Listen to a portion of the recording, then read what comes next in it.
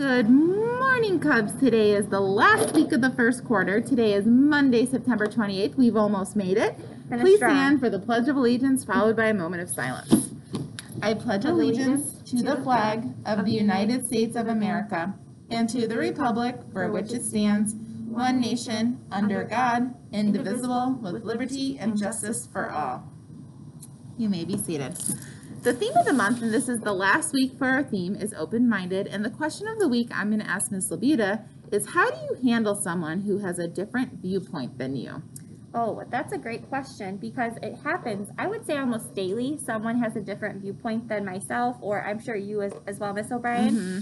And sometimes, well, I'm going to circle back to what Miss O'Brien talked about a month ago, and it's active listening for me, which also allows me to take a breath and kind of just think about what they're saying instead of just reacting initially. So sometimes you just want to say, no, that's not a good idea.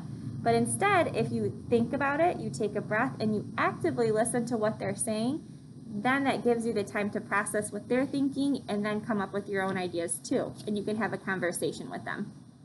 That's a great answer. Thank you. Active listening is so critical. Agreed.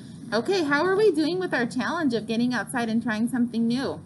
I hope that we're getting out there. The weather's finally cooling down. Mm-hmm. I mean, it's right now, it's 89 degrees. It's practically freezing. We might need a sweater. I don't know. I don't know. I can't wait to get those sweaters I out. know. Try outside. Something new. Okay.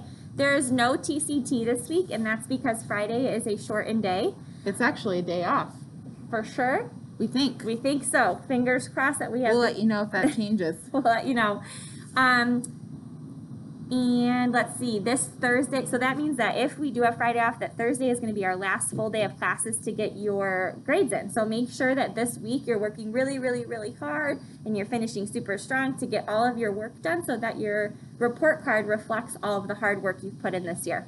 Okay. Or quarter. The fun fact of the week is dreamt is the only English word that ends in MT. Wow. I had to think about that because I'm like, I don't know. I actually didn't even realize it was spelled that way, to be quite honest. It's a strange word. It is strange. Dreamt.